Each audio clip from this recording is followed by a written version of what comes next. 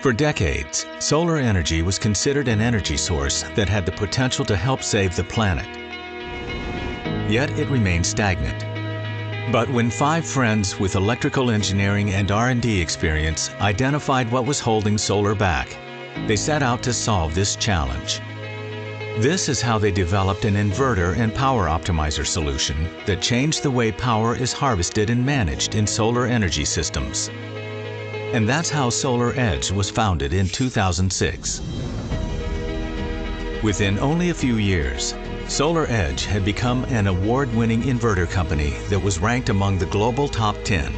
And less than 10 years after its founding, the company went public on the NASDAQ. Committed to engineering excellence and with a problem-solving culture, SolarEdge remained on a fast trajectory focused on solving some of the most difficult energy challenges of our world. It is this determination that motivates each of our employees every day and leads us to invest heavily in R&D. Because of this, over the past few years, the company has continued to launch breakthrough technologies that contribute to the advancement of the entire PV market. At the same time that we've introduced multiple innovations, we've been growing and expanding. Today, we are the world's #1 solar inverter company. We have over 2,000 employees in 26 countries around the world, a growing number of R&D centers and manufacturing facilities, and installations in 133 countries. But we are just powering up. After spending the past 10 years advancing the solar industry, we have set our sights on doing the same for the energy industry as a whole. We've started expanding into new businesses, including UPS, battery, and EV powertrain companies. By synergistically combining our core expertise with these complementary energy technologies, SolarEdge has the key building blocks to develop smart solar energy ecosystems that power our lives, our buildings, our cars, and our cities. At our core, we believe that a continuous improvement in the ways we produce and consume energy will lead to a better future for us all.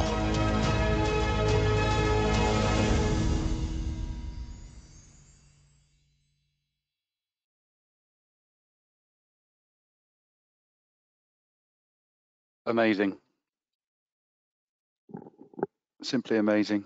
Just one of those other videos that we've released from our marketing team and showing where SolarEdge has come from, where SolarEdge is going, and as how we as an industry are changing the future. So SolarEdge is powering the future, and it's really evident for those of you that were at the Solar and Storage show this week as well, to actually see all the innovation and the products which are all coming from SolarEdge to make this transition happen well for you as installers and also for your homeowners as well. So welcome to today's webinar, which is quite sadly for me actually the last in our session. This is the designer level 4 session, and we are once again here on a Friday at 1 o'clock, and this is a live session. So thank you very much for attending today. Sorry about my voice. As you can just imagine how much I talk on here, just imagine how much it is talking for 3 days and 3 nights as well. So welcome today to level 4, our expert training. This is the 4th in our series of our webinars, which we've been running this month, throughout the month of November. So thanks once again for everyone that's attending, and thanks for all the feedback that you've been sending over. And it's really nice to hear the feedback from people over the last 3 days at the Solar and Storage show, bringing benefits to you and making everything nice and easy for you as well. So my name is Richard Fuel, UK and Irish Sales Manager. Contact details are there as I always show. And also, once again, we're joined by Chris Laver, who is our Commercial Project Manager. Just coming back to that video there, showing about how many employees we've got, over 2,000. We've actually nearly doubled that, and Chris being one of those. And from a personal point of view as well, I know that you're listening, Chris, and I just want to say that you're an absolute asset to our company. You're an absolute asset to the designer, and everything that you do on these sessions, it really does bring so much value to us as a company. So thank you, Chris, and all the feedback that I've had from people over the last 3 days as well. So you are very, very much appreciated for everything that you're doing. So here we are on the designer webinar sessions. So this, as I've mentioned, is the level 4, which is the expert.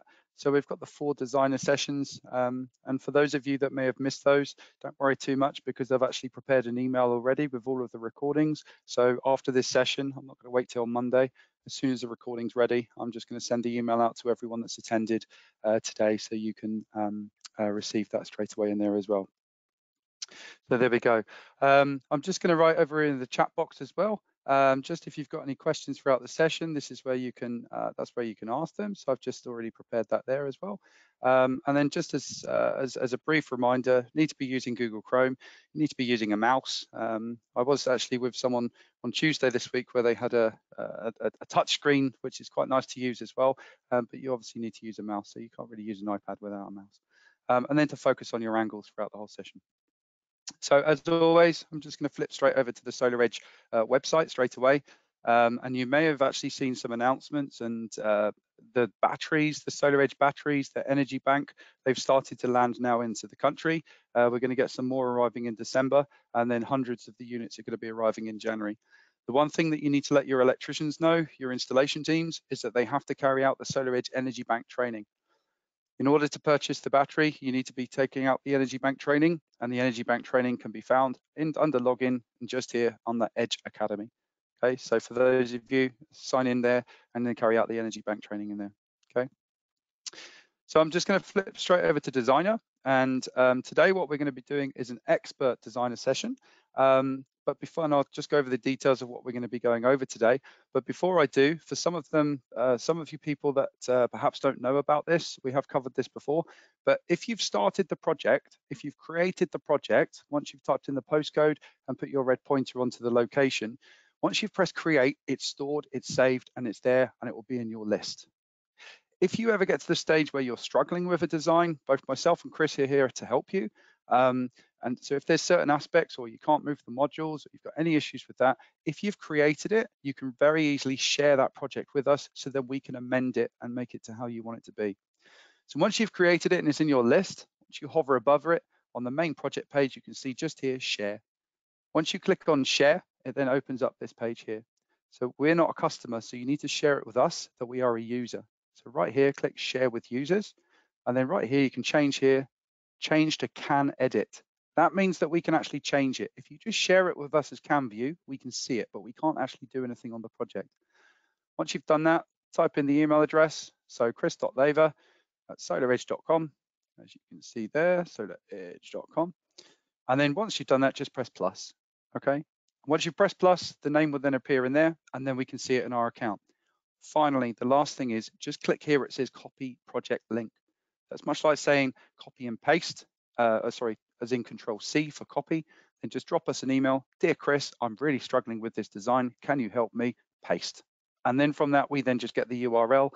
We can click on that and then easily access that project for you. Frequently, what I do have is where someone says, I've shared a project with you.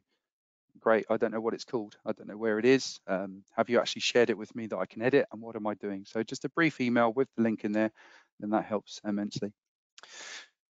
Excuse me. So today what we're going to be doing is we're actually going to be showing you some trees. We're going to be showing you the shading impact that trees can have, show you how to draw trees, the height of trees, different types of trees, if they're tall and thin or if they're fat and small, all of these different systems that you can actually have on there. We're also going to be showing you a curved roof. So for a Calzip roof or a commercial property, indeed as well, this can work on a smaller scale roof if it's curved or anything like that. We're also going to be showing you a carport design as well. So there's a lot of interesting carports at the moment from public sector, from councils and other large corporate companies. So we're going to show you how to do a carport. And then what I'm actually going to start with is the financials. So we have the financials tab, which we've not covered so far in the series, and just show you how you can actually put the price of the system in there and then a payback in there as well. So this is a project that I've got just here, and this is the expert designer, which I've already created. Before we do any of that, I'm just going to show you a couple of things that seem to come up quite often. So what we've got here is we've actually got a project with lots of different roofs. And we've got an owner of a property that actually owns this building and this building here as well. So what he wants to do is he wants to put the solar on these two buildings. So we come to the site modeling on the left-hand side, and you can see here, I've drawn this building and I've drawn this building. I've also drawn this building here as well because we can see that there's an impact of shading, and it actually is this building slightly higher. So if I come up to 3D in the top right-hand corner, you can see here when I zoom in, I've actually made that building slightly higher as well, so we can actually see that the impact of the shading is going to have on this property. If I then come into the PV modules, oh, no, sorry, no, that's right, yep. So I click on the roof. I've already designed the roof. I've got my meter boundary from the outside. Click onto Add PV Panels, and here I've chosen the Hanwha Q-Cell 340 watt modules, and I'm just going to then drag over the top and put these panels into position, like so. Okay, then I press entire site once again, and this roof here as well. Click onto that one. Again on this one, add the panels, same panels, the Q-Cell 340s, drag over the top. I'm just going to come down something like that and put those into position. So if I then go to entire site, there's my design. Very, very nice. Right, that's all good there. I've got some shading impact, as you can see, only from the Google Earth image. But if I then click on the irradiance, you can then actually see the impact as well from the irradiance that's going to be caused on these panels. So it depends what you want to do. If you're maximizing the roof space that's available, obviously if these panels are shaded, it won't be affecting the performance of these panels over here. Because what we're doing is obviously optimizing every panel. So from this, if these panels are shaded, it won't be affecting the rest of the system. So it depends what you want to do by actually maximizing the roof space. If I then come down to the electrical design, and here we are, suggesting to me a 33 kilowatt inverter. I simply click on auto stringing, nice and easy, and then press generate. And that's it. I've now got my system, which is designed. The problem I've got here is I've actually got two buildings, and you can see that it's actually joining the two roofs together. And my customer, and as my electrician as well, he wants to have them two separate. So what I've got here is it's joined the two together. And how can I now change this nice and easily by adapting the design? So I have one inverter for this roof and one inverter for this roof. So what I need to actually do is just take a couple of steps back on this. I'm just going to press undo. I'm just going to come back to the PV modules. What I'm going to do this time is I'm going to click on this roof here. I'm just going to press delete. So now when I come in, I've got my design here with this roof of the solar modules, but I haven't got the solar modules on this side. Then come back to the electrical design. And now you can see it's suggesting a 25 kilowatt inverter. Press auto stringing, press generate. And then from this, you can now see I've got my one inverter and I've got my optimizers and my modules on this particular roof just here. Let's move my inverter down, so that's there. Then I simply go back to the PV modules, click on the next roof, just take irradiance away, and then add my panels. Simply drag those over the top like that. That's great. And then come back to entire site. And now I'm back to where I was before. If I come to the electrical design, I've got one inverter for this side, and now I don't have that connected to this one here. So because I haven't got an inverter associated to this roof, what I now need to do is just simply add another inverter. Do this just here on the Add Inverter tab. Click on that one. And now you can see I've already got my 25K inverter, and now it's suggesting a 16K inverter on there as well. Okay, I then press auto stringing, that's my stringing, and press generate, and that's it all good. So now I've got my two inverters. Problem that we've got here now though, is you can see it's not actually strung these panels. Now the reason for this is because we've got too many panels for one string, but we don't have enough panels for two strings. So this does come up quite often, and essentially you're falling right between the chairs because you don't have enough power for two strings, like I said, and you've got too much for one string. So one of the ways you can get over this is if you click on the inverter in particular, excuse me, and what we can do is just up here, we can click on the optimizers, and then here we can then select the P401. Now we've got the optimizers as doubles, but my string is now going to be as a single P401 optimizer. I can then manually string these along, and you can see it's still red because I don't have enough optimizers in the circuit. If I continue along, I then get to a stage where I have enough optimizers in my string, and now I've got the string of the dual optimizers and a string of the single optimizers as well. This then completes this into a 16 kilowatt inverter. Okay, so that's one option of what you can do. So then you've got two strings, you've filled all the modules, everything's in there, it's complete. Something else just to bring your attention to. just come undo once again, undo. If I come back to the electrical design, if I add an inverter, sometimes if it suggests to you a 15 kilowatt inverter, which we don't actually make anymore anyway, but if we have a 15 kilowatt inverter, you can see it's just superseded.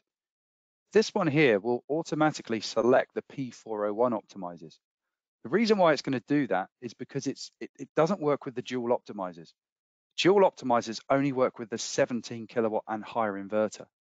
So you can always change the inverter that you want to use. And don't forget, you've got the oversizing at the top that you can allow that to happen as well. Okay. I just reminded myself that it's pointless talking about that because we don't actually have the 15 kilowatt anyway.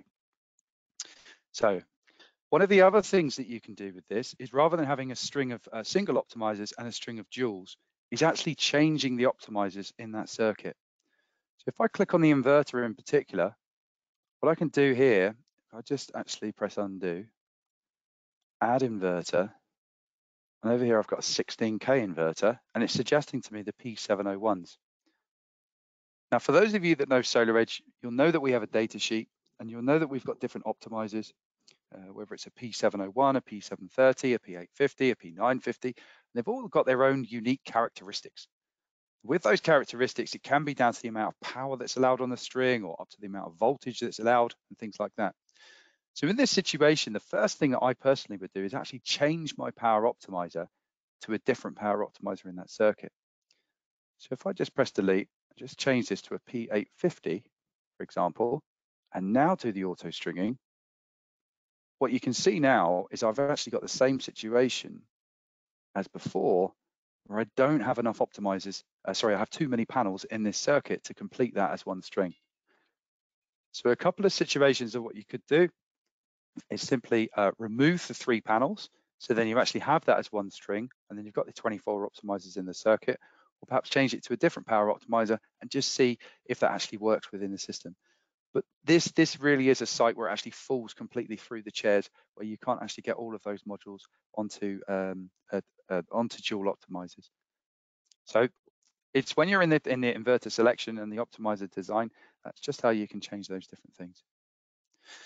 So what I'm going to do now is just move on to the financials. If I come back to the project info at the very beginning. Now, from last week, we showed you how to actually have the uploaded half-hourly data. So with that, you can upload the half-hourly data to give you a more accurate understanding. You can see here, I've actually got the energy bill here from the customer, and he said that he's got, he doesn't have the half-hourly data, but he said he's got 77,000 kilowatt hours. We've chosen commercial shopping hours for the custom profile. Once you've put this in there and you've pressed apply, come down to the financials. Now, the financials can be the same for residential, for commercial, anything like that. Once you come into the financial section, this is what opens. The financial parameters at the top is something which is a standard, and you can change this if you'd like to. There's certain things you can add in there if you want to add in a cost of an inverter replacement, or if you want to add in some maintenance costs in there, annual maintenance costs. The inverter lifetime, so that's down to our warranty of 12 years. The system lifetime, this then comes onto the summary report of what you want to show your customer. If it's for 20 years, if it's for 25 years, or anything like that, you can actually then change these simulations. But this is as it comes out standard with this thing. Top right-hand corner, we've got the degradation of the modules as well. So as an average is 0.4%. This could be higher, 0.5, 0.7, 1%, depends on the data sheet of the module and the degradation of their performance. Here as well, we've got the expected energy price increase. So this is standard is 2%. Don't forget, this is a global system. This is a global designer which is used around. If you know, or if you've got evidence or anything like that, and you're speaking to your client about the expected energy price increase, then you can change this in here by typing in, say, 4% or 8% or whatever. But this will make a calculation for what you're doing over the next 20 years. So it's quite difficult to actually explain this to or put in as a standard. There's no set increase. I don't know what the price of energy is going to be in 10 years time or 15 years time or even 3 years time. With the energy price increases which have happened recently, perhaps 2% is actually quite a bit lower than what it should be. So perhaps change that to 4%, but I don't know. Once we come down, sorry, just to go back, essentially there's nothing up here that you really need to change, but that is how you can change it, and that's for the simulation. If you scroll down slightly, we've then got the energy consumption, which we've already typed in. So we've got 77,841 with the commercial shopping hours, which we chose as the profile. This section here is when you need to put in your price. So this is how much you're going to charge this customer for their system. So if I come on here and let's say, for example, I'm charging the customer £40,000 for this installation, or £30,000 or 35 or 50, whatever, that's down to you. Then here we've got our bill of materials. So we've got the option here of a 16K, the 25K, the P850s and the P701s as we had before. And then just at the top, in fact, that is a mistake. I need to go back to the modules because it's not going to show correctly. Excuse me, sorry about this. Just change that up there to the P401 and then just click on the string. Just go along there like that. Let's go 17. Go back to my financials. Okay. So the fixed price, that's the price that you're going to charge the customer. You do have the option in here as well if you want to do price per watt or price according to the bill of materials. And if you did the price of the bill of materials, then in here you can then put the prices of the different things that are in here. You can add different things in there as well. A couple of people have asked about this to actually be included on the summary page. You can do it. When I say about this and people have asked, it's like, can we put the price of mounting systems, of isolators, of different aspects? You can do that in here, add a custom item. And then, for example, you can put in there electrical items, click that in there. There's your price in there. Let's say it's, I don't know, £400. Press enter, and then it adds it up. So you can change the different prices of the system. You can change the price of the power optimizer. You can do that as you want. Generally speaking, though, what I would do is I would always go for the fixed price because then it's nice and clear. It's £40,000. Oh, enter. Oh, that's 4,000. Okay. Then this is the bit once it comes into. Let's just get rid of that. This is the bit down here, which is the section that perhaps you haven't done it before, so you won't see these. Because I've done this multiple times, when I click on the utility provider, I've got a lot of different utility providers where I've done with different tests. So there's an Octopus test there I've done, an Eon test, EDF, SSE, all of these different things. So when you first click on it, you're going to see this here that says, you may see EDF test actually, but right here you're going to see can't find your rate. So once you click on can't find your rate, it then opens up a new window. Now you can make as many different rates as you want to do. So for this one here, you simply type in the utility provider. So say, for example, we're going to do British Gas, type in British Gas, or if you're doing, I don't know, Totewell Energies or Bulb or Eon Next or anyone like that, you can just type those as a utility provider. Just give it a name. So you can give this the fixed May 2022 or the April 2024 or anything like that. It depends on how many rates you want to actually have. For ease of things, what I'm going to do is just type in a rate. So I'm just going to call it 18.5p. This one here, you have to type in the export rate. So for the export rate, just click on fixed rate, and then this would then be, say, 0.04 or 0.045. Depends on how much power the energy company or the MCS or whatever they're paying you for a standard export guarantee of the power that's going out to the grid. So that's your export rate. Top right-hand corner, we've then got a couple of other things that we need to fill in. So a fixed charge, this would be the standing charge of, say, 30 pence. Minimum charge, again, so that's going to be the standing charge of, say, 30 pence. You can type in this start dates, effective dates. Depends how much detail you want to go into it. Scroll down here, and then here is the fixed rate. So this is where we're going to type in the rate. So we've called it 18.5p. We're just going to then type 18.5p. I'll come back to this in a second. We then press done. Failed to connect to server. Wonderful. Absolutely wonderful. Oh, unit name already exists. Okay, let's call it 18.6. 18.6. Let's press done. Oh, brilliant. Okay, I'll do this bit now then. So this is a fixed rate. So this is if a customer is paying obviously a flat rate, if they're buying power at 2 a.m. in the morning, 4 a.m., 6 o'clock, whatever, that's a fixed rate of 18.6p. For those people that are out there that have the old style economy 7, or perhaps they've got different tariffs where they've got different prices, perhaps at the weekend, evenings, anything like that, what we can do just here is click on a charge structure or time of use. If we select this one here, it then gives us this option just below. And you can see here, it's quite complicated, but it's really quite easy to use. So here we've got the months of the year. So January, February, all the way down to December. And then here we've then got the timeline across there as well. So say, for example, overnight or a certain tariff, they're only paying, say, 9 pence. So we type in 0.9. Oh, there we are, 0.9.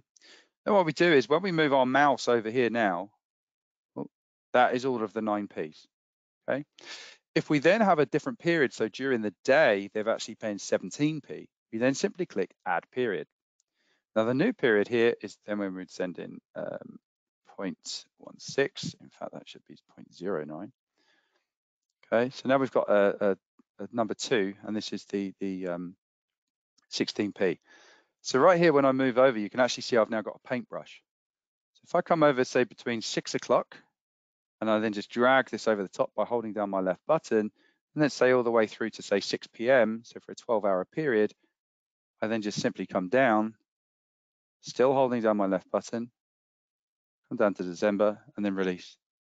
Now what it's doing is it's between these times here, I'm actually paying 9 pence, but between these times here, I'm paying 16p.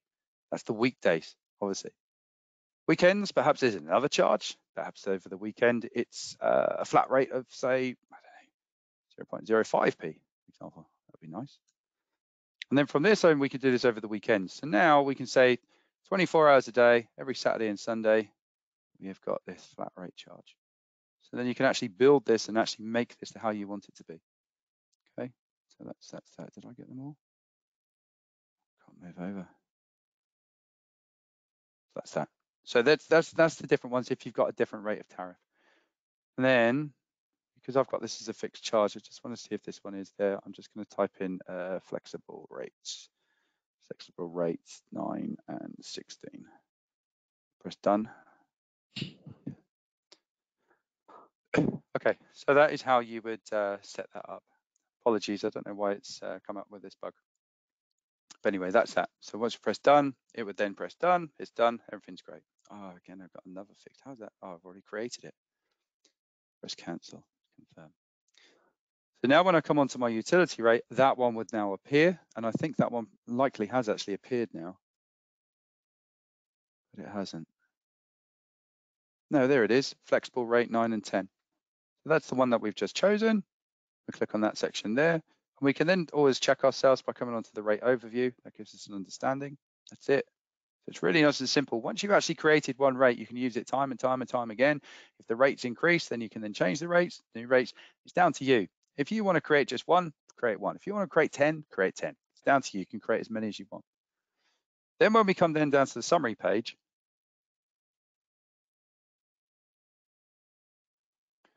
so here's our 2 designs, our 2 different roofs.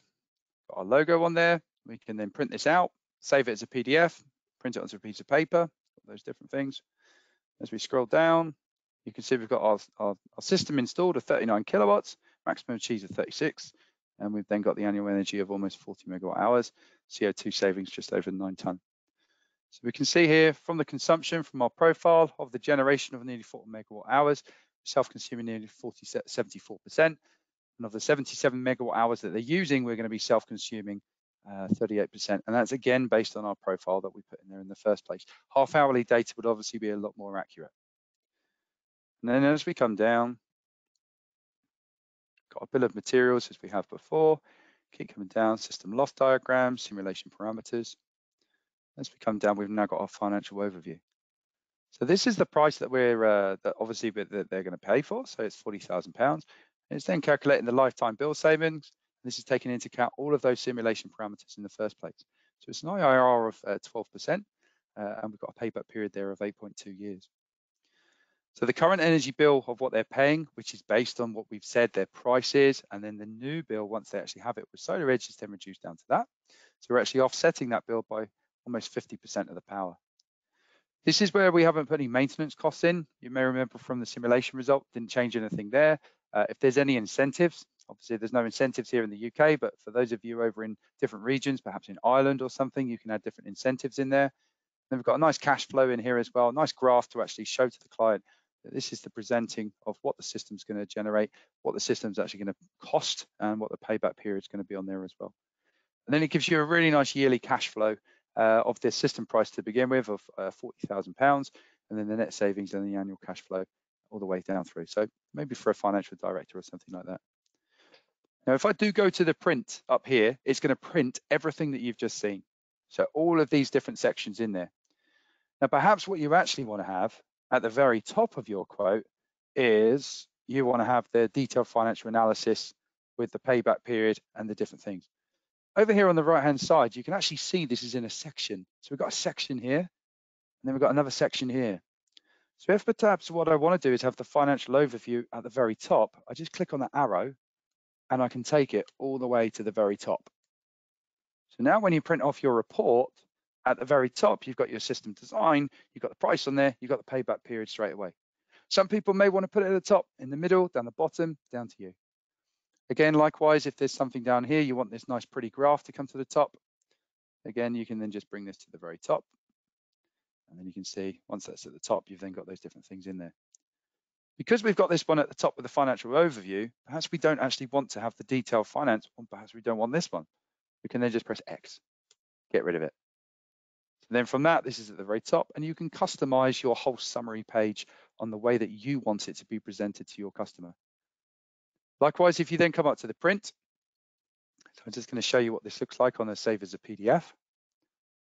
So up here, I've got it Save as PDF. Got my image there, which looks like I've got a bug. Oh no, that's because I haven't got the other images, and perhaps this is because it's too big to actually fit in that page. So personally, rather than just printing this or saving it as PDF, I would make it look the way that I want it to be. So as you come down, you can see it's got everything in there, so you can customize it and make it how you want it to be. Perhaps the simulation parameters, you don't want those to be in there, just press cancel. Scroll down to the simulation parameters, just here. Don't want that, just press X. Okay. Richard, someone's asked the question, once you've removed something from the summary, how do you make it appear? How do you make it appear? You're on page 2, I'm on page 1. Yes, fantastic. Okay, so just to answer that question, I've got here the report settings. So if I click on report settings, you can now see that my financial overview is now gone. Okay, so if I want it to come back, I can just click on the tick box and then press apply, and then it's going to have come back in there. And there it is right there at the top, the financial overview. One of the best things about this as well, and thanks, Chris, because I wasn't going to talk about this bit, is once you've actually made it to the way you want it to be, and you've got that, and that's the standard that you're going to go forwards with, once you've pressed report settings and you've got that the way you want it to be, you can then set that as your default. So every new design that you carry out will be exactly as you've had it on day one. So yeah, so perhaps you want the table view, the advanced, whatever, that's where you can basically disable, or re-enable back in there. Okay, and that's that, set as default and apply. So now for me, every design I go forwards with is going to have that in that place and in that location. And then finally, last thing as well, before I go way over my time, here I've got the project layout. So just here, when I click on the project layout, I can download this as a PDF. You'll see it then opens. Click on the string and design. And now from this, again, I can print this out. Top right-hand corner, I've got a printer, save as PDF, print onto a piece of paper. And then I can provide this now to my installer, my actual electrician, my actual roofing team, to show that I've got 2 strings here, and I've got the other strings over here. In the top right-hand corner, I've then got the inverters, the 25 and the 16K inverter as well, with all of those strings that are in there. Okay. And then finally as well, customers going ahead, everything's great.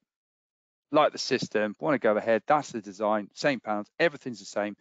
And then finally, just down in the bottom left-hand corner, we then click on export. We click on export, we then export this to the monitoring platform.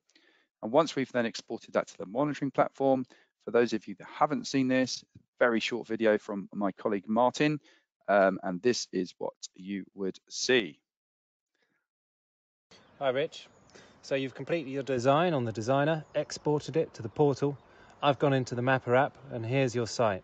I click on it, loads it onto my phone, and we'll see the layout you've just done. I'm choosing my starting point here. I hit QR code, starts up the camera.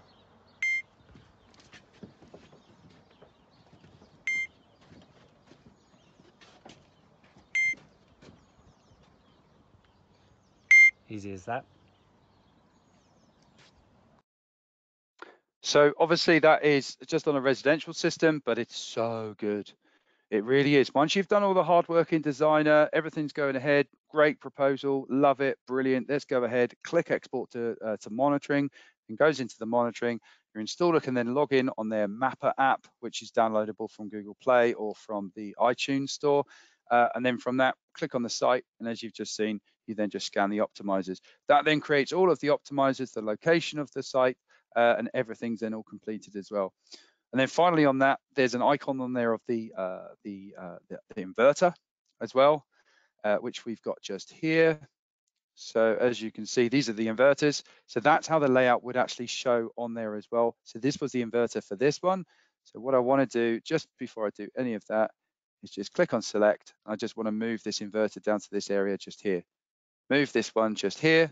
So then when the guys actually are using the mapper, again, they can click on the inverter and scan the QR code of the inverter.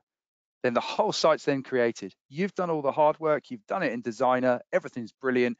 And then from that, it then simply goes straight into the monitoring. So that's it from me, Chris. That's it. It's over to you, mate. Thank you, Richard. I'll just take control of the screen here. Can you see my Designer? Can you hear me? I can see you and I can hear you. And thanks very much, Chris, once again. Sorry for going over 5 minutes, mate.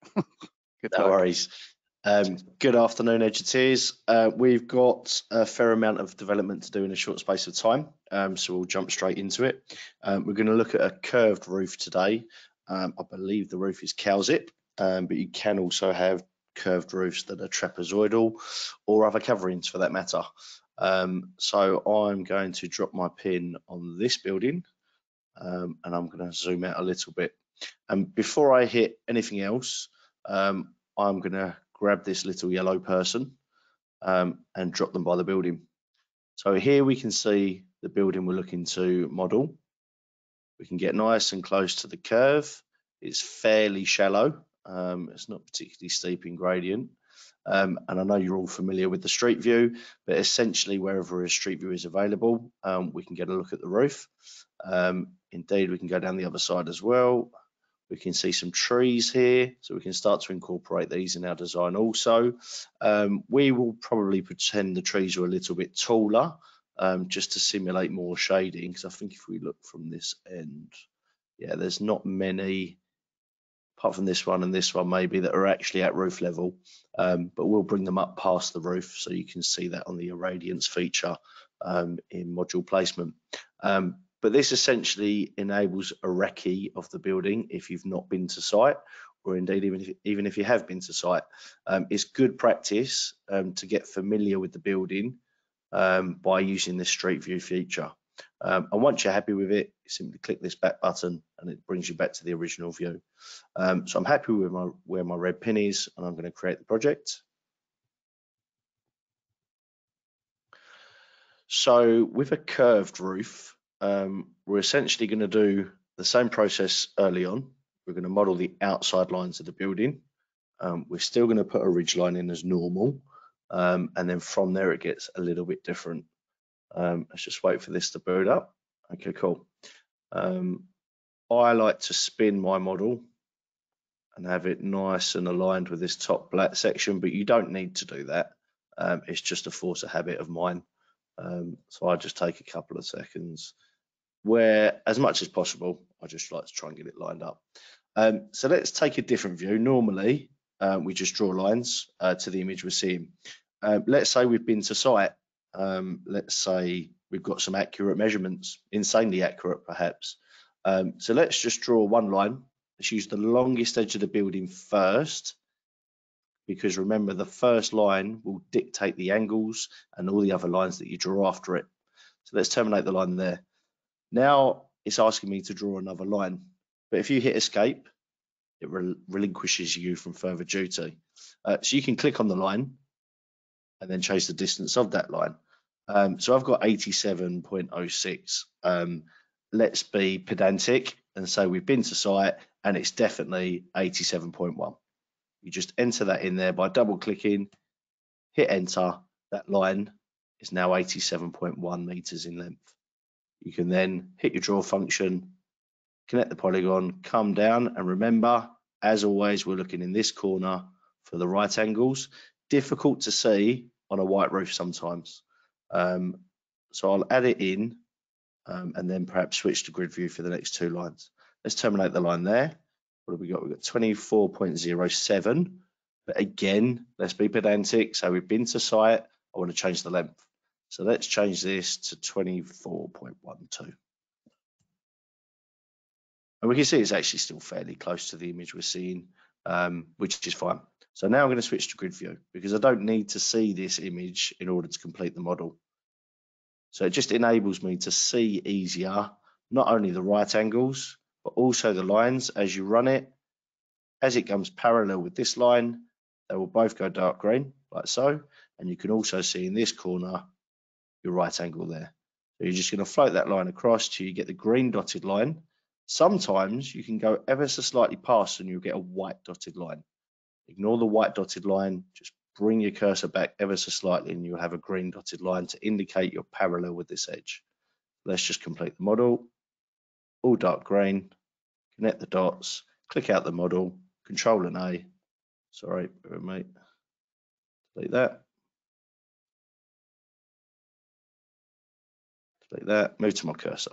Click out the model, Control and A, and it will display the angles in every corner. So obviously we've only drawn a rectangle, it's nothing exciting, but when you've got multiple lines and multiple buildings, it's good to keep checking your angles. Can't encourage that enough. Okay, let's switch back to satellite view. Let's add a ridge line as normal, and to do that, as always, we're going to hover over the model, find the center point indicated by the turquoise circle, and then we're going to run the line parallel to the turquoise circle the other end.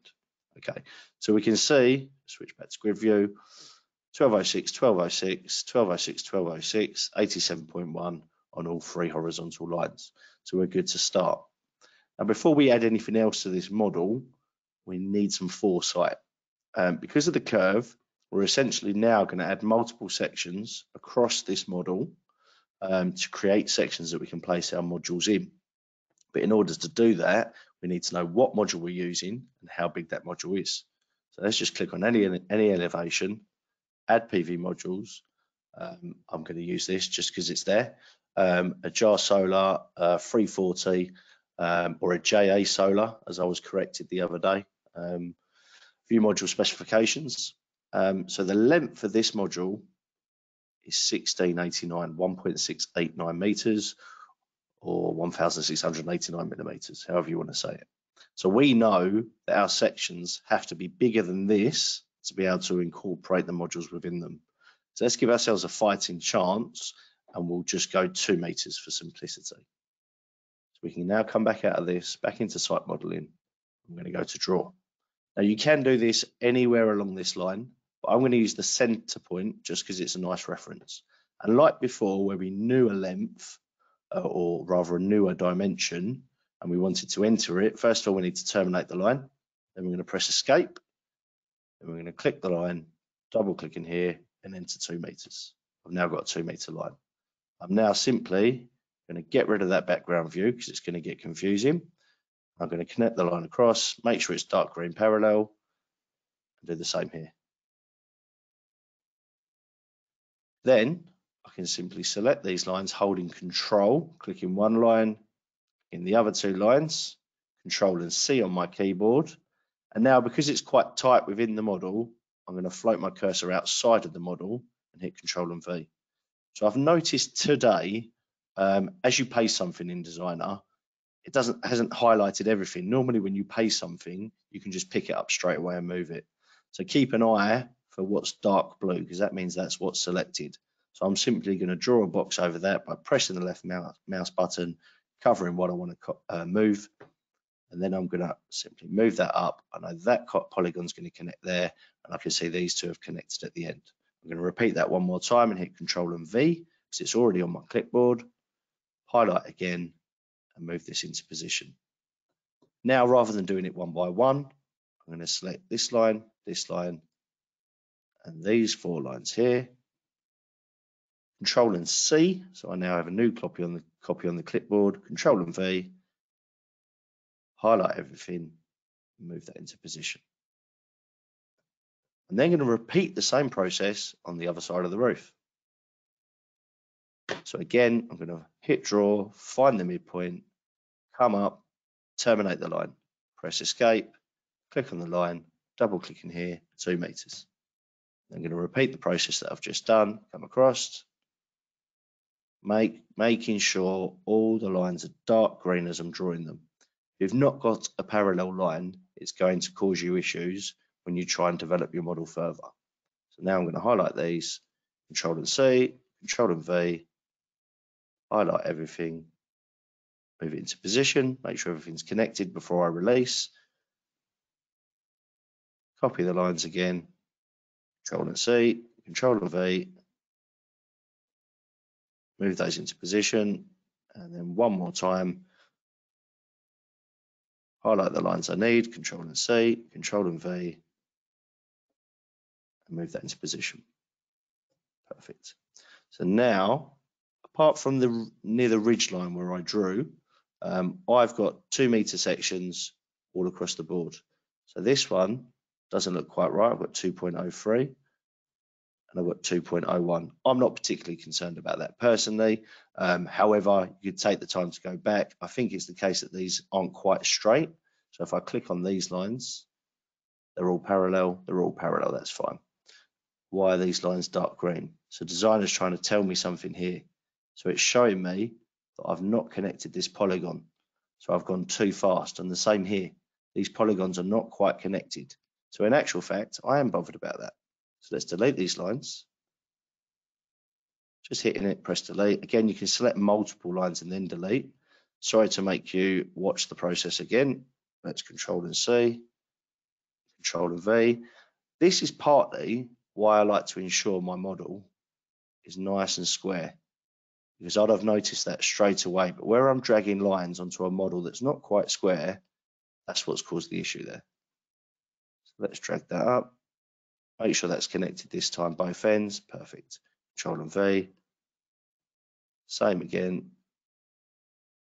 Connected, lovely. One more time. Control and V. Move that up into position. So now I've got 2 meter sections everywhere, apart from where I've drawn the ridge line, but we're talking about 0.6 of a mil. So that part I'm definitely not bothered about. And I've got no light green lines. So you saw how designer there was actually giving me a nudge. Something's not right with your model because it was light green. So dark green lines are good, angles are good. Light green indicates that there's something not quite right with the model. So it's handy that it gives you that indication. Okay, now we can get rid of all of these upright lines. They were just guides. To do that, I'm just going to hold Control, select all the lines I want to delete very gently, because if you click one and start to move it, it will twist the whole model. Right, they're all gone. You can see everything's the same length. Click one line, all dark green. Click a line over here, all dark green. And again, you can hit the Control and A, and you can see that all the lines are at perfect right angles. This is a good start. Now we can go back to satellite view and into 3D. Now this is where it's quite subjective on how you achieve your curve. I like to be at the end of the building. I'm going to double click a polygon, highlight everything and bring the building up to 5 meters as a start point. Now, because you've drawn all of these sections, you can slowly start to manipulate each polygon to achieve your curve. And you can take as long or as short as you like. And the more you do it, the easier it will get for you. And you can start to see a curve is forming. You may not get it perfect straight away. So you can take the time to manipulate each line very slowly. And then from there, you probably want to give some minor adjustments. So let's start here. Move this one up a little bit more. And a little bit more. Sometimes it will snap to a new position. So you need to just give it some micro adjustments. Let's bring that up a little bit. Bring that a couple. And it is really all about how much time you want to spend on it. 9 times out of 10, you don't necessarily have to model the curve. You can just do a dual pitch tilted roof to find out what's going to fit on the roof. However, if you want to spend the time on it, you can achieve some fairly good results. So that one's probably too high still, because we're coming to the middle now. So where we've got a curve forming, we don't want to keep going up. Now we're coming to the middle, which is this section here. So we now want to bring the curve back down. So rather than 7.22, which is a bit high, what we hear 6.94. No, actually, this is the middle. So let's go up a little bit more, sorry. 7.28. Yeah, it looks good. And then the last one, let's just bring that down a little bit. So this is a position now where I try and bring it down ever so slightly, and it's snapping down. So it won't let me make those minor adjustments. So just use this feature up here, give it a minor adjustment, and for now I'm quite happy with that. So what you could do is you could start now pulling up this side. But rather than that, let's be smart about it. Let's just mirror polygons on this side, and logically we should achieve the curve. So we've got 5.59. 5.59. We've got 6.07. 6.07. 6.94. Also must apologise for the sound of my voice this week. I know Richard Field is used to talking phenomenal amounts. I'm not. And the 3 days at the show have absolutely annihilated my voice. You did the wrong one on 694. I know. So if you make a mistake, you need to count your polygons. So I've got 1, 2, 3, 4. It doesn't quite look right on this fourth one. So 1, 2, 3, 4, 6.55. So we need to change that down. And we know the next one is 6.94.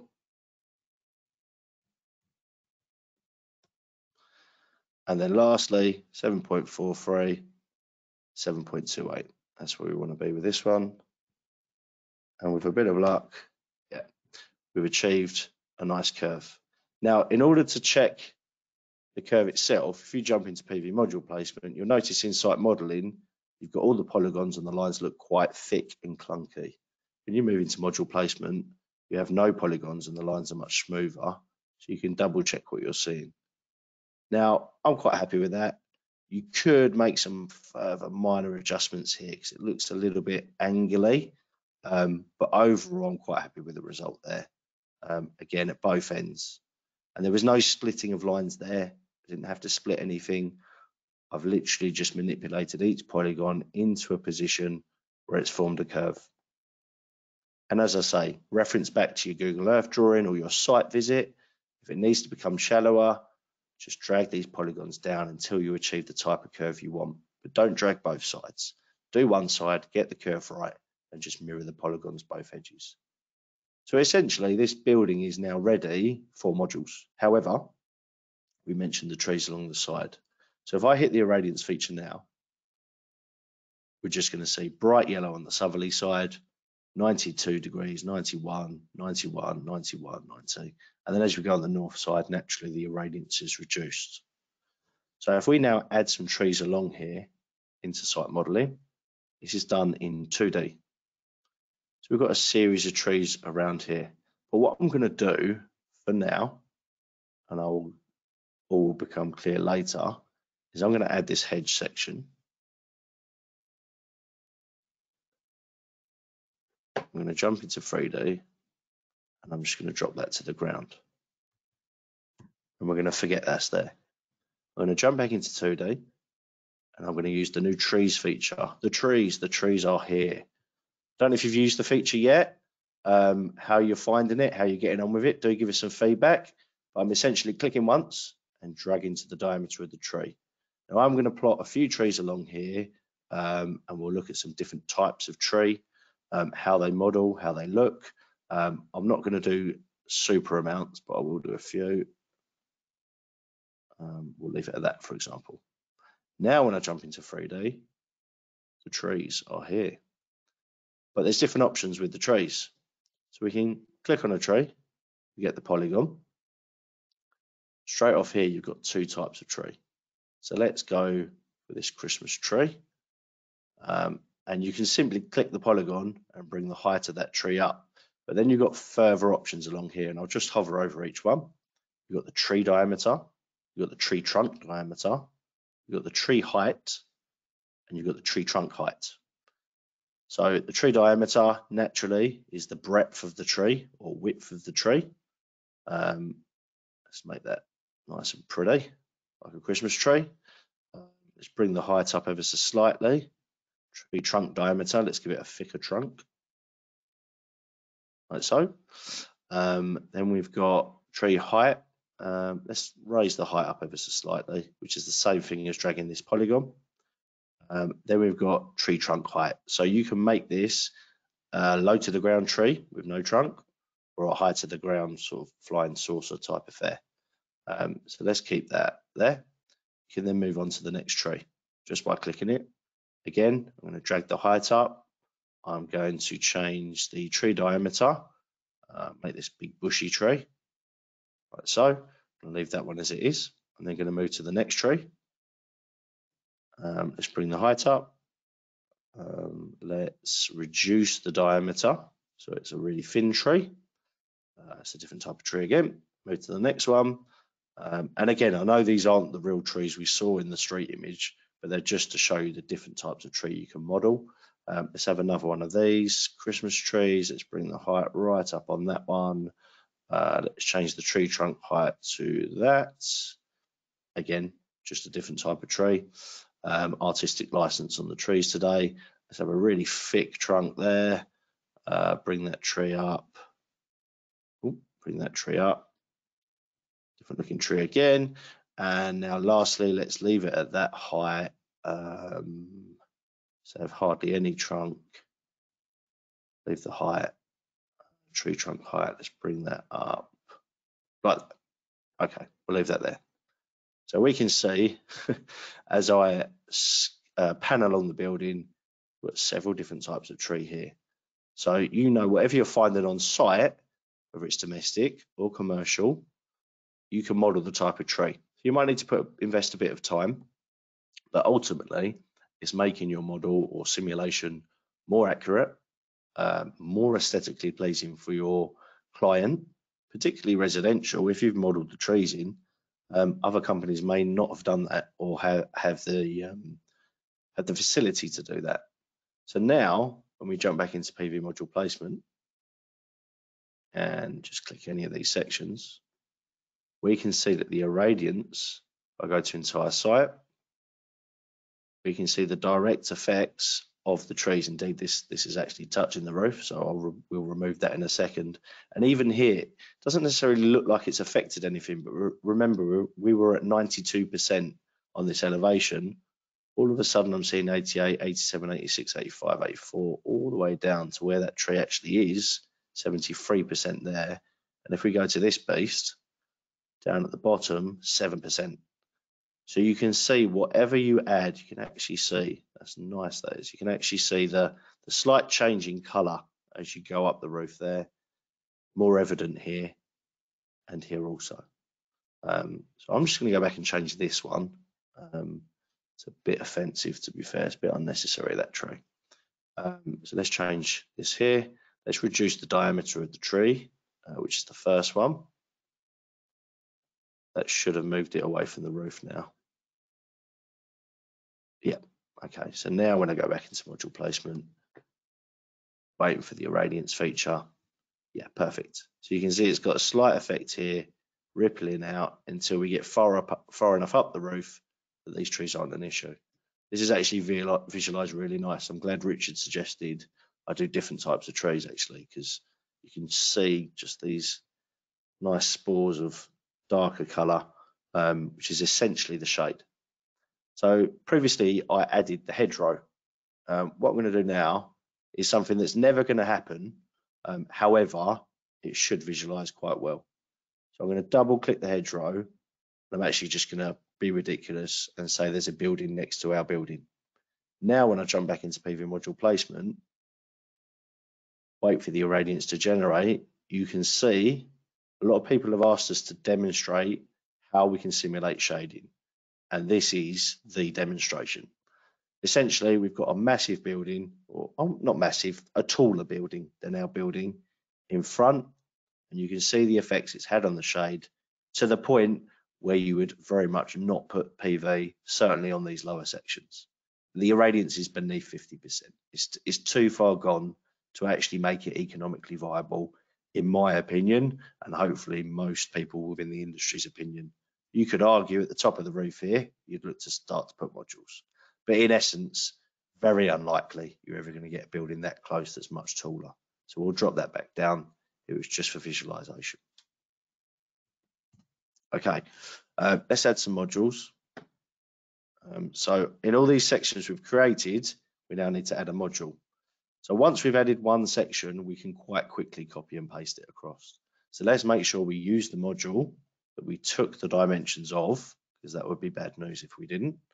We're keeping all this. This is fine. Let's add them in portrait, column spacing and row spacing 2 centimeters. Let's drop back out. Now let's add our modules. And to do that, as always, we just click and drag across, all the way across. Let's leave one off the end off there. And let's leave, how many have we got? 84. Let's leave one off the end here as well. So I'll press that blue button instead of the module there, which is why it's made the view go skew if. I'm going to click and click again just to remove the module in the end, just so we know we're a meter within. I'm not going to measure it, but essentially we should be easily more than a meter there. And I'm just going to change that into the center. Then I'm going to click the array once, make sure they're aligned, hit Control and C. Then I'm going to click in this section, align to the bottom, scroll in and Control and V. Again, just going to line it up quickly to the middle. You'd be dragging guidelines across here and ensuring they're all in line, but just for speed, I won't do that. We'll just add these modules on the south face. Again, Control and V, somewhere in the middle. It will always plot to the middle of where you're hovering your cursor. Let's leave those there. A couple more times and we're good. So because we created those sections, we have to click into each individual section in order to paste or add modules for that matter. Looks roughly there. A couple more. And the smaller you make these sections, the more defined or the greater ability you will have to achieve the curve. But firstly, you have to be able to fit a module in. So there's no point doing a 1.5 meter section unless you're putting the modules landscape, which on some curves is actually advisable because it becomes easier to manage the curve with a module and the mounting system. However, on these shallow type curves, you can do portrait installs. Let's just line this one up and I think we'll leave that there. Good. And go to entire site. And straight away, we can see that's visualizing really nicely. So we've got all our modules added on there. Sorry, excuse me, I just need a quick drink.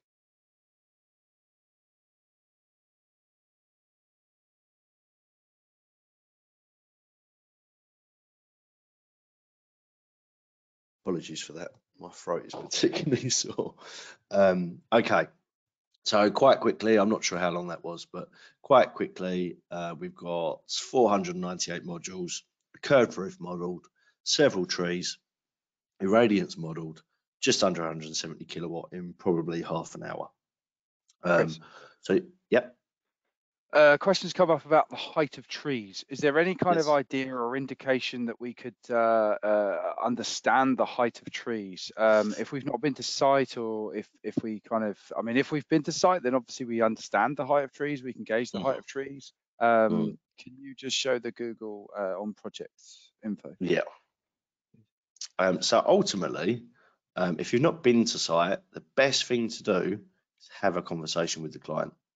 Although sometimes it's not possible. For example, the building owner may not be the building occupier. So I understand that's not always possible. But where you can, try and have a conversation. They'll be able to tell you, oh yeah, they're level with the building, or oh yeah, they're roughly 1-2 meters above the roof line. But this Google Earth Street View feature does give you an indication. But do remember, trees grow. It's just one of the things of the world. It's kind of what they do. So we can't quite see it here because this question mark's covering it, but this would have given me the date of the image. If you went to Google Earth itself, you'd be able to see the date. So this would give me an indication as to when the image was taken, and we can see here, if, for example, I've said that's a 5-meter building, in actual fact, it probably looks a little bit taller. I can see the top of the tree is here, so the tree is possibly a meter or half a meter higher. If anyone knows the typical height of a street lamp, you could use that as scale, but just try and use some surroundings around you to work out the height of the tree. It is best guess, but ultimately it's better to model it with best guess than not model it at all, because you're gauging your end client's interest in the PV system itself. So if they're interested after you've done this modelling, that's when you commit perhaps and do a site visit and be able to gain more information on the trees. And also, exactly as you've said, Chris, I mean, if that photograph was taken back in 2019 or 2020, then those trees are higher now as well. So, you know, you kind of want to gauge what you're going to be looking at in 5, 6, 8, 10, 15 years time with tree modelling, because when those trees grow, it's going to affect the performance of the system, and the expectation of the client is it's going to generate this much power and, you know, this feedback. And in 10 years time, when it's not, you know, you've taken that into consideration for the shading already.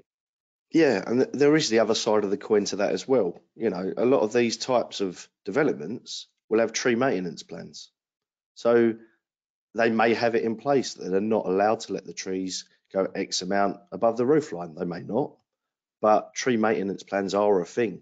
And it comes down to engaging with the end client, and if the end client is the building owner, they should know about the tree management plans, etc. Now, I'm not saying that's the case in every scenario, but just ask some questions, use best guess, model it as best you can, gauge the client's interest, and get yourself to site where possible. Short of that, I can't really tell you how to guess the height of a tree other than using the surrounding areas. You got an articulated lorry there. It's probably 3.5 meters from the ground. I'm not sure of the height, but for example, if you knew the height of an articulated lorry, you'd see that these trees are fairly level with it. But again, it's best guess. That's the best advice I can give, really. Let's come out of there. Where were we? PV module placement. A couple of other questions as well, Chris, while you're there as well. Can you place the modules over the lines? No, you can't.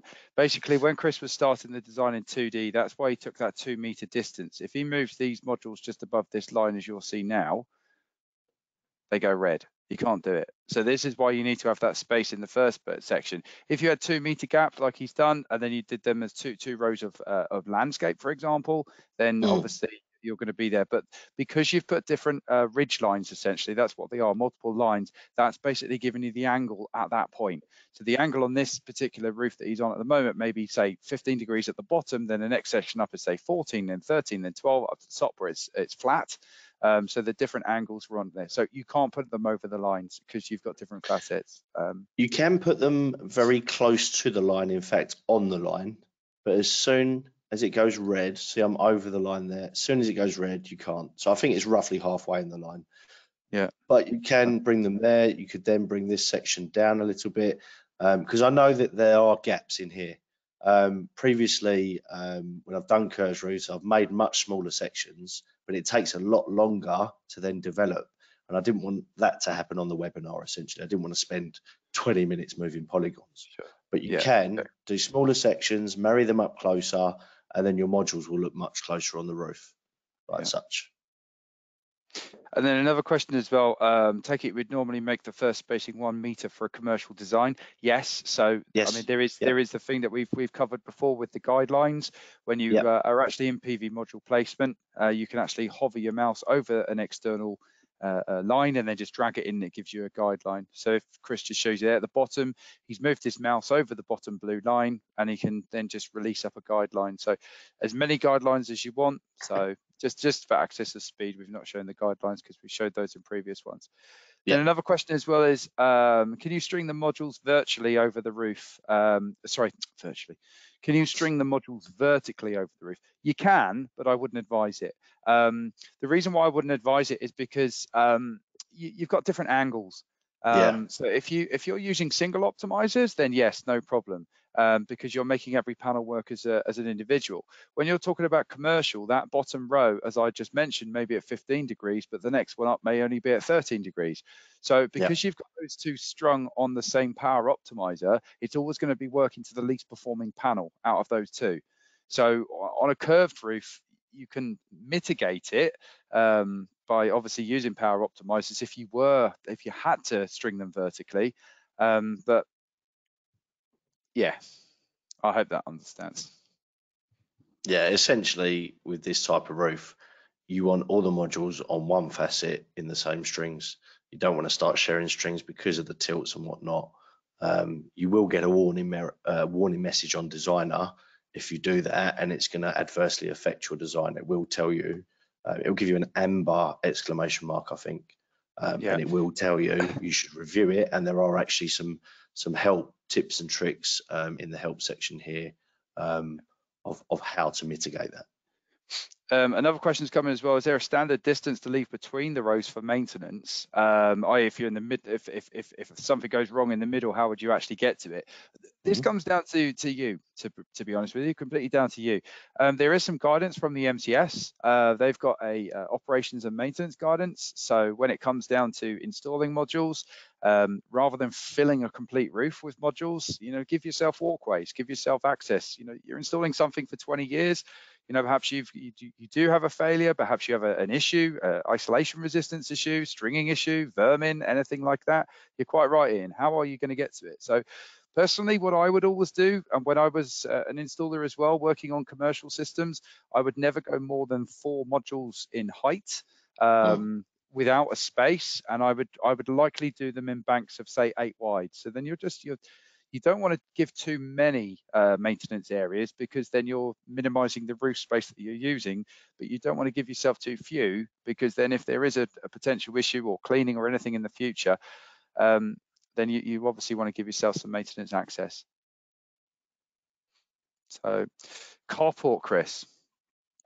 Ooh, carport. Okay, site modeling. Okay, in order to model a carport, we need a car park. Let's use this one. Okay, carports are super quick in Designer, really nice, really effective, really easy, all the reallys. Let's jump into 2D. I've just spun around once, let's do that again. Right, first of all, we need to complete a plane or an aspect. So we're going to draw a box around this section of the car park here. Still going to keep it at right angles just because it's the type of guy I am. But it doesn't essentially have to be at right angles, this section. But when you're aligning modules to an edge, it definitely helps. So let's just tighten this up a little bit. So once I've drawn the lines, you can pull and move them about, and they'll stay locked at right angles. That's fine. And that's fine.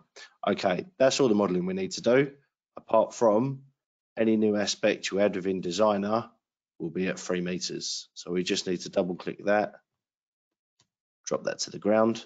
That's all the modeling done. We're ready now for modules. Let's just stick with the same module for simplicity. Let's turn off the irradiance so we can see the car parking spaces, and let's align to this edge to begin with. And let's get closer to the action. Okay, module. I'll stick with the same module, but let's say it's black this time. Okay, so there are different carports, there are different structures, there are different configurations.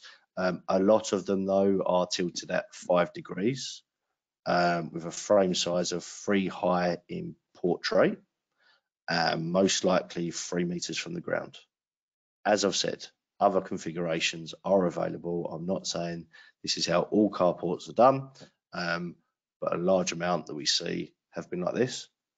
So you set your parameters. Now all you need to do is simply click once, drag across, and cover the area you want to cover with the modules. Drag them into position so they're covering the car parking spaces. Job done. Click here. Let's align these modules. Add module. It's saved the parameters that I've used. So once again, 5 degrees tilt, frame size of 3 high in portrait at a height of 3 meters from the ground. Then I'm simply going to click and drag. You could choose to go all the way across, but I'm just going to observe the car parking spaces and finish it there. Let's drag this down a section there. And while I've got modules facing this direction, I'm also going to add these other sections here. So I'm going to add modules, just drag this section across, put it into position and leave that there. I'm going to do the same here. I'm just going to select the array, Control and C, Control and V. And like we saw before, it's over the line, so the module's red. So I can just grab the array and move that into position. Using the center line of the car park as a guide, just drag those into position there. And then we can switch to this view. So we're now aligning modules facing down. Same parameters. Drag that into position. And this side of the car park is actually longer. So let's just bring that over there. Same here, let's click once, add our bank of modules, just drag that in line. Roughly, I'm not going to worry too much. And then once more, we can click the array, hold Control C, Control V, drag that into position. Good. And that is our carport modelled. Amazing.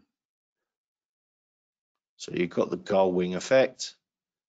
And the way to get the gull wing effect is follow what I've just done and align the modules to the opposite side. So ordinarily, if this was a building with not an inverted pitch, but a duo pitch, a normal pitch roof, you'd have aligned the modules to this edge here. But because we want gull wings, you go the opposite side. And you've got a really nice effect there. Quite quickly built, all at the same height. Indeed, you can go underneath the carport, through it, round it, take whatever pictures you want on your summary and report screen. So there is a curved roof and a carport. So yeah, curved roof and car, and it's the one thing as well which I would mention, because I've done this a couple of years ago, is as I showed at the very beginning, if Chris now goes to do the stringing, it will take the complete system together into the actual inverter selection. So you don't want to do that. If you're doing a curved roof first, do the curved roof, go to the inverter selection, choose your inverters, and then away you go. Go back to the PV modules and then add the carport in there. Again, if you're doing the carport, I think generally speaking, what I would want to do as an installer is actually have an inverter per table. So perhaps the two gull wings, I would draw those first, the east, yeah, exactly, those two there, then do the inverter selection, then do the next one, inverter selection, next one, and then from that, you're then basically making it easier for the installation. Of course, if you're going to have one central place, whether you're going to have one inverter and you're going to run the DC cables everywhere, no problem.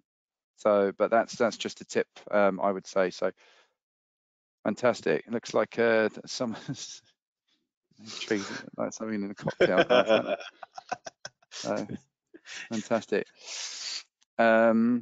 Great, wonderful, Chris. Thanks very much. A couple of questions that we've got as well. Some of the questions early on as well. One of these is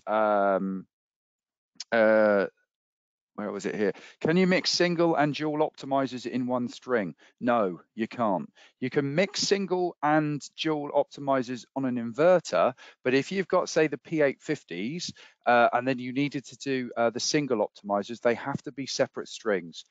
If you've got an odd number of optimizers, sorry, an odd number of modules, say, for example, you've got 31 modules, you would then be using 16 power optimizers, 16 of the duals, so 16 P850s, for example. You would then have 15 2-to-1, and then the final one, you would just have the one optimizer connected to that one module. So you'd have 16 in total. The reason for that is because the firmware is different, and the voltages are different of the actual dual optimizers compared to the singles. So if you're doing dual optimizers, you have to use dual optimizers full stop across that if it's in the same string. The previous one I showed right at the beginning, I had a mixture of strings. So I had a single string of single optimizers and then a single string of dual optimizers in there as well. So that was that. This one as well there was another question in here as well about the pricing of the financials. the one thing I would say more about the financials is play with it, have a little go. If there's any questions that you've got about anything to do with the financials, just in the help section, in the bottom right-hand corner of the whole screen that Chris is showing, there's a question mark. If you click on the question mark, and then at the top where it then gives you the option, you can then just type in financial, and it shows you just there how to do the financial analysis. So the help section is really nice. It goes through, opens up a nice little application note, which shows you exactly how to do all of the different financials. So that's all in there as well. There was another question in here earlier that came through. Really good trees, really like it. Joined late, will I get recording? Yes, got recording.